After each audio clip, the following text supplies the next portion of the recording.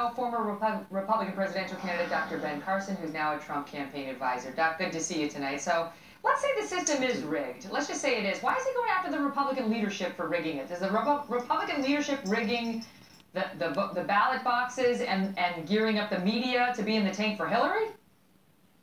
No, of course not. I think he's a little bit miffed in terms of why they aren't investigating some of the allegations that have been made in places like Philadelphia, where there are huge numbers that voted for Obama and like zero for Romney. But that's just, that's just in a few counties. There are all these precincts, I should say, and in some precincts, Romney and McCain got 0 votes, and in other precincts, they got many votes. And in some of these little precincts, it's only like 100 people voting, so it's not that suspicious that the Republican got more votes. I think the point is that, you know, we obviously, it's too late to do anything for this election, but we should be looking at the integrity of our voting system. I was talking to someone last week who said they went to vote in their last election and they weren't asked for an identification of any type.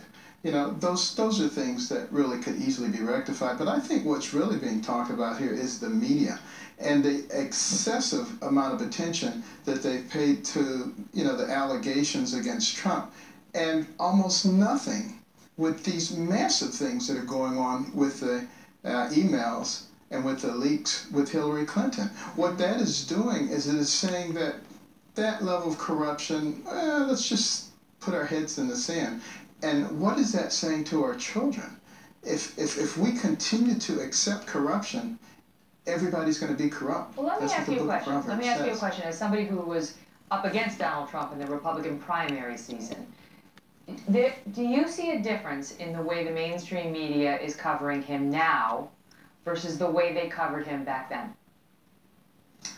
Oh, it's a massive difference. Yes. What is it? You know, during the primaries, they were all too eager to hear everything he had to say, and, you know, to put it, you know, in a much better light than they are now. Now they've kind of turned against them and become instruments of the political class. Now, and remember, this election is not about Democrats and Republicans. It's about the political class versus the people. That's where the real difference is, and that's the reason that I actually think that Trump is going to win, because I think the American people are actually wise enough to see what's going on.